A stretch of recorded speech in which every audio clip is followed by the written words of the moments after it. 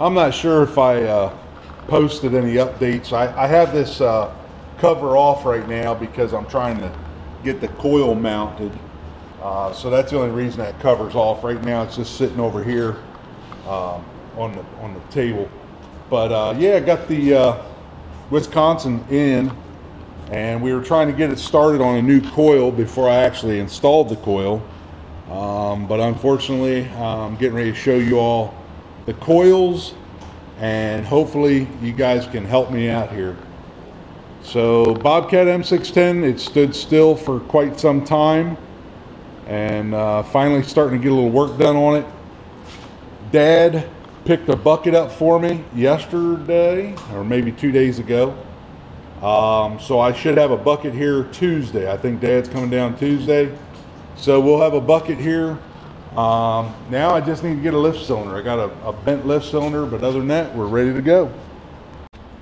All right, guys, I know that I got a lot of tractor guys and Bobcat guys that are checking out my videos. Man, I got a question here.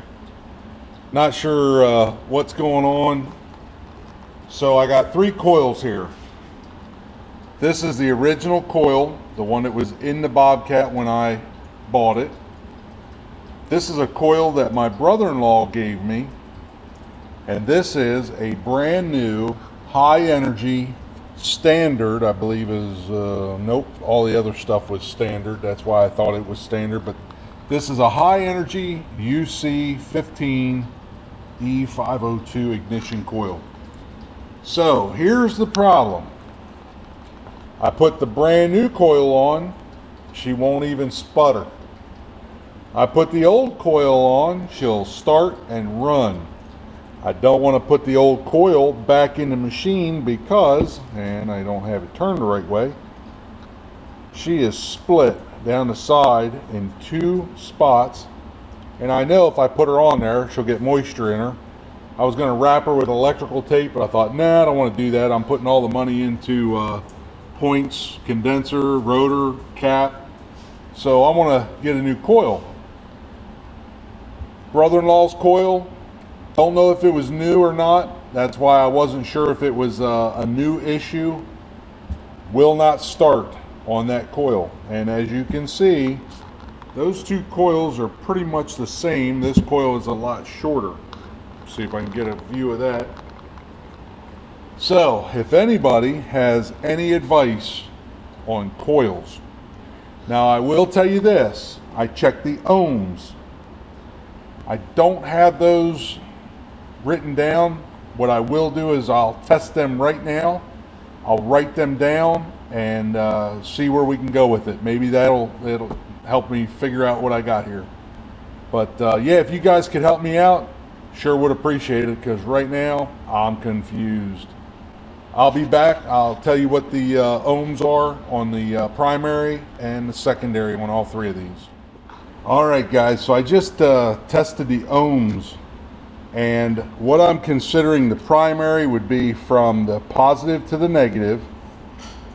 Same way here, positive to negative, positive to negative. That's what I'm calling the primary. So if I'm not saying that right, please correct me on that in the comments below.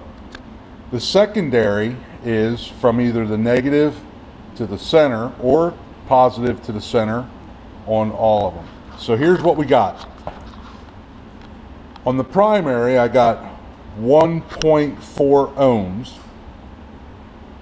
On the secondary, I have 8.95 ohms.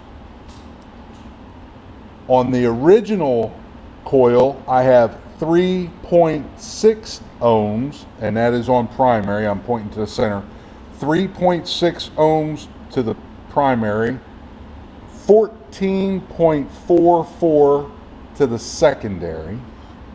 And on the brand new one, I have 2.9 ohms on primary and 6.33 on secondary.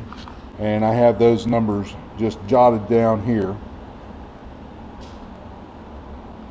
So if you guys can help me out, brand new, the one that was on the Bobcat, one that my brother-in-law gave me, will not sputter.